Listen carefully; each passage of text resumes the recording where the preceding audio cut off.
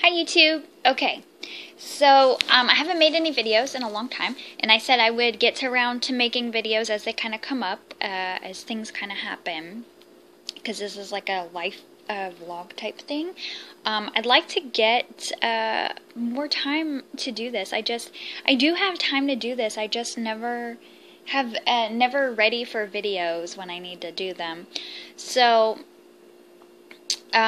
this is just a real casual video, kind of an update of what's been going on. So last week I got a new addition to my family. I got a crested gecko for my birthday that I named Albion. And I don't know if it's a boy or a girl yet. It's very young. It's a beautiful coloring. It's beautiful. It's got like pinkish colored eyes, and it's like a red, very red, rusty red color. Gorgeous little gecko. And I've already kind of seen it, like, looks like it's grown a little even since I've had it in a week.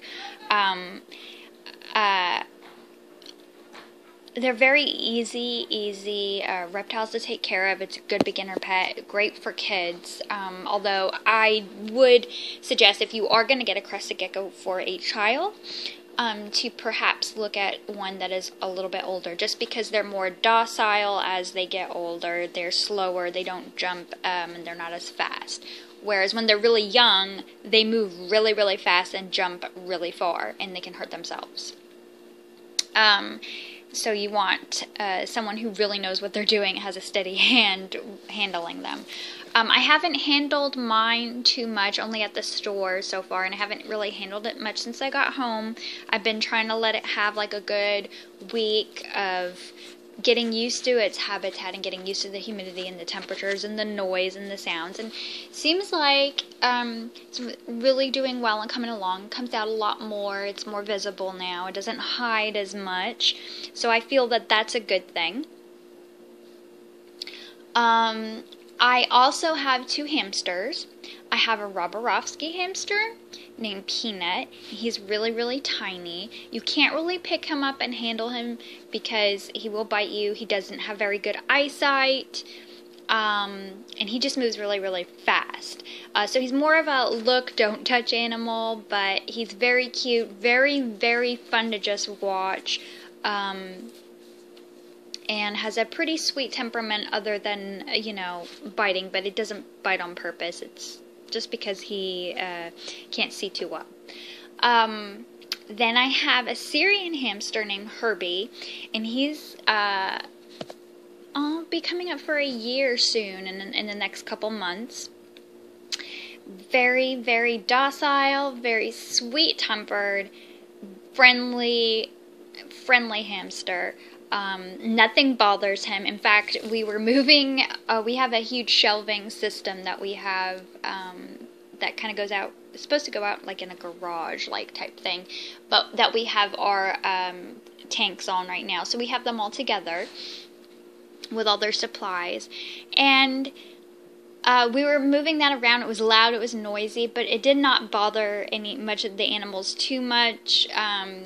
Especially not Herbie. He's so mild-tempered. Like, even when he was younger, we would do crazy things, move around him, and he would be out and about, just kind of like looking and being curious, not afraid of anything.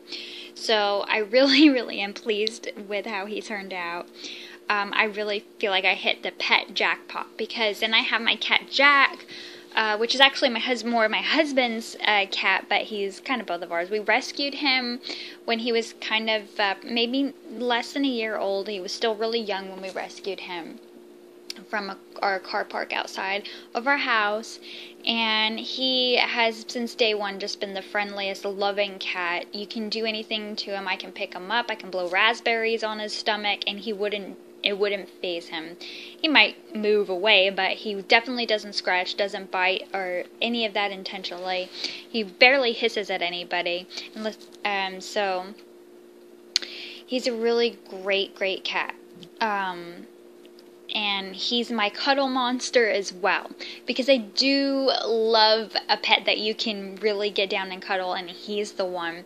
My others are more for shorter length time interaction, but I don't love them any less. They're just as amazingly interesting and fun to learn about and see and watch grow as cats and dogs. I don't know if I'll ever get another cat, because I used to have two. I did have a Burmese cat named Panda, and he was a really gorgeous blue-eyed Burmese cat. Love him to death. And if I ever get another cat, I either want to get a black cat or Burmese, like Bubby. But we no longer have Bubby, unfortunately. We couldn't keep him when we had to move. We had to find him a new home.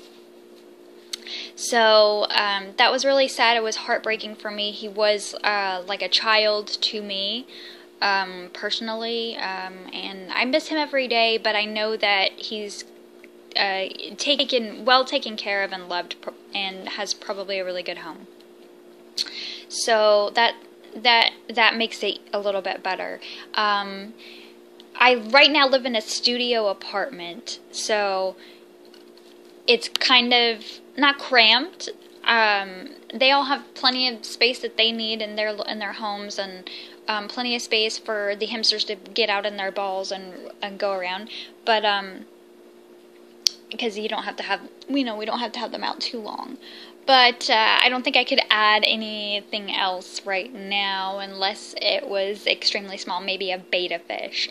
But that won't be happening for a while. My next project is trying to start to grow some herbs and maybe getting in some plants, because I would like to have a live vivarium for my crested gecko. I plan on getting a bigger setup, a bigger cage.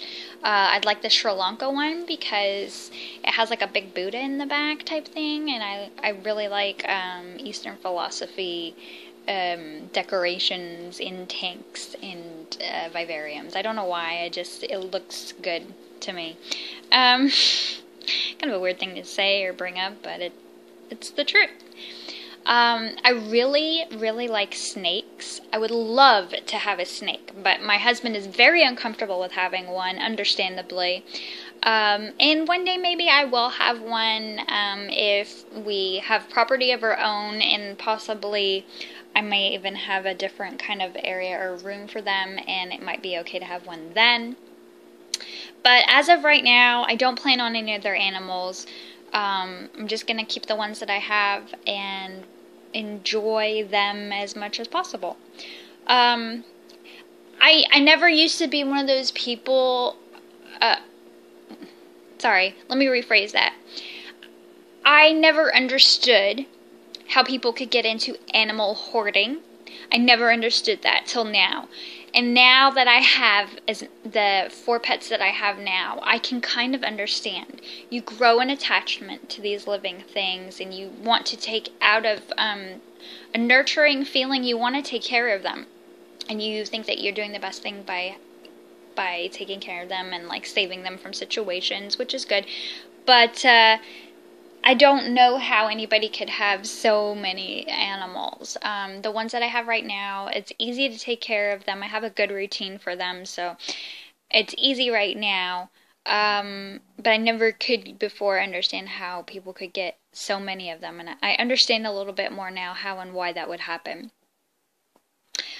Just because I really would love to have add more animals, but I know it's just not possible in where I live and the current state of my finances and everything else right now wouldn't be a good idea. So part of being a responsible pet owner is to know your limits and don't try to have too much unless you know you can provide proper care for all of your animals. You have to be able to have a proper routine and care system for them and be able to afford everything that they need. Otherwise, it's not fair to them if they can't get things that they need to survive and have a basic lifestyle. I used to be really against keeping any kind of animals that require tanks or cages. I just thought it was inhumane, but I've since come to the understanding that, well, if they're gonna be pet stores and people out there having them, at least if I know how to properly take care of them and get them the best care within those constraints, then maybe I can help other people as well do a better job of taking care of their animals, or maybe set an example, or at least know how to properly. So if I see an animal in a stressed out situation and I think that I could help, or give a tip, or even rescue them, I know that I could. Within, as long as it doesn't jeopardize my other animals in any way, or as long as it was totally possible to do that. But I feel like now, anything in captivity, if there's going to be anybody having them in captivity, you might as well have people that know how to do it properly and take good care of them. And I like to learn about them. That's one of the best parts about getting a new pet, is learning new things about these animals. Amazing things about these animals. It's like I became, with each of them, the different species of my hamsters and, my cat and my crested gecko, sort of became like a little factotum for them. I really enjoy that part of it. That's the part that most people find boring. They just want to get to the part where you handle them and play with them. But I really enjoy knowing how to properly take care of them first, and knowing all there is to know. Like, I'll watch a million YouTube videos on my pets. I still do every day, because I find so many new information. I raid forums and websites. I go to all their their supplies. The main big dealers of their supplies will often have really great information about the animals that they provide supplies for. Just make sure you cross-reference everything. Search and look at everything about them. Don't take everything that you see on there, believe everything, but kind of look and learn for yourself. Kind of learn what other people do, what's right and what's wrong out of that, and how you would do it, yourself. And, before you know it, you know a lot, and you didn't need, it doesn't take much. We have so much information nowadays available to us. There really is no reason for a person not to properly learn how to take care of an animal before getting it. Yeah. So I think that's where I'm gonna cut my video off right now, because I am already at 12 minutes. Oh my god, this video is so long. But I haven't made one in a while, and I really wanted to share about my animals, and my love for doing that right now is priority in my life. So I hope that you all enjoyed my update, and I really hope that soon I can have a video where I can show you these animals, and probably talk a little bit more in depth about each one of them and why they're special and important to me within my spiritual path also. So, blessed be, and take care, everybody. Good night.